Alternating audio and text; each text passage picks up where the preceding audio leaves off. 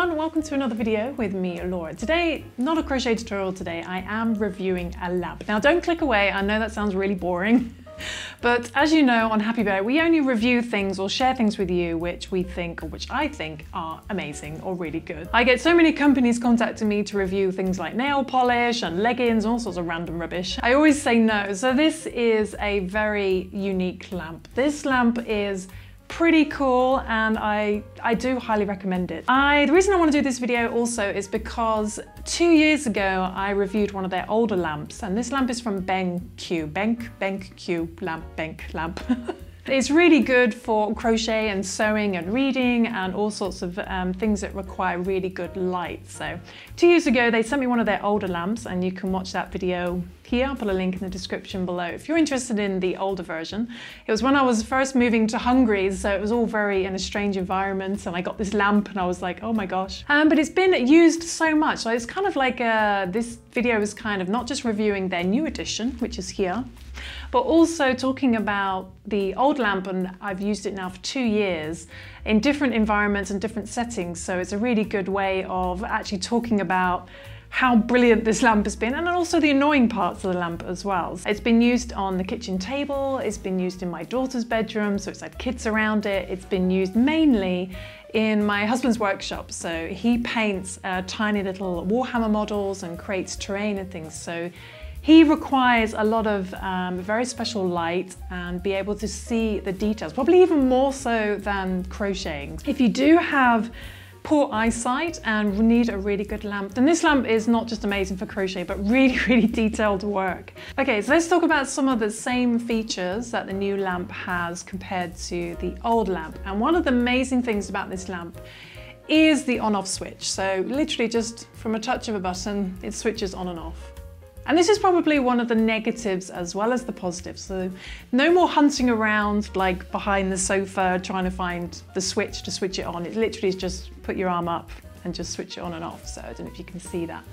But also when you're just leaning over the lamp, it'll just turn on. And one of the weirdest things is when we, see, my husband said not to mention this in the video because he's not quite sure if this actually happened, but I think it's worth mentioning. That when we went on holiday one time, this lamp was just left on the kitchen table, plugged into the mains. And when we came back, the lamp was on and there was a fly in the house. So I think even if a fly lands on it, it'll just switch on and off. But it's so easy to switch on. That's definitely one of the positives as well. But it has 2 light settings. So it's got this more like daylight blue light. And this is a great light for keeping you, help you to concentrate, keep you awake, see the finer details.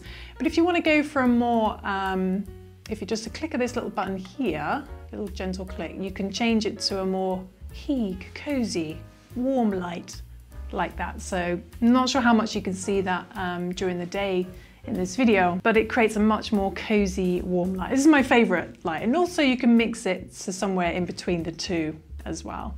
We'll put it back to the strong blue light. So that's just a click of the button. Then you click it again, you can just set the how bright it is, so you can have a more dimmed, and then obviously turning it all the way up to a really bright light. So that's the same features as the old lamp. And as you can see here, it's also can be a desk lamp, or this one's been added to the stand. It can come with a stand, and you can turn it into a proper floor standing lamp as well, which this one currently is, because this normally sits in the living room behind me in replace of an old IKEA lamp. So you can see a cutting image of that setup. We've been testing it. I think it's going to stay in that position now permanently. But the additions, the new additions, what makes this lamp better than the old lamp are probably, well, they talk about some of the technical things. It has a more wider light, 150% more wider light, so it lights up more space. It goes above, I'm trying to remember the technical stuff now, it goes above the recommended light limit, so it's very, very bright.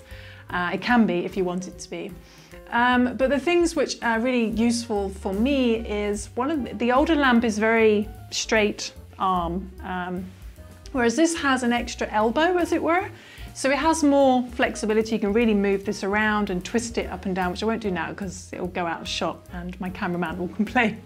But One of the things I love about this lamp, which is also the same as the old lamp, is the wire just connects into the arm, so you haven't got wires trailing everywhere as well. But this lamp in particular is probably new and best feature is the 2 automatic ambient settings. So it will just automatically put the light at the perfect temperature, the perfect light level for your environment. It's got the 2 settings. It's got the book reading settings. So when you keep your finger on this on button for a couple of seconds, when it goes red, that's the optimal reading book setting in this book here, which will be coming in another review video soon. And again, when it goes green, so hold it for 2 seconds again, goes green, and then that's the optimal lighting level for screen work. So if you're working on a phone or a tablet or a computer, then that's supposed to be the optimal light level based on your settings for screen work. So that's one of the things I really, really love. I prefer it on the book level for crocheting and embroidery and things like that. So, but also I really like, as soon as you click the button, you go into your own mode and you can go back to the nice cozy warm setting, which is what I like.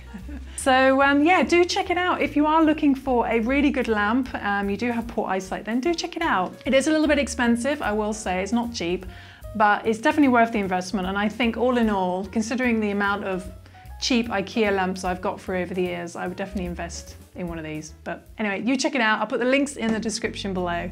And join me in my next video where I'm actually reviewing a crochet book. So hopefully you will join me for that, because I don't often review crochet books. And I've actually been making some of the things from the crochet book as well. So that's a first for me. But thanks for watching if you got this far, and I will see you soon for some more crochet, crafting, reviewing fun. Thanks for watching, guys. Bye.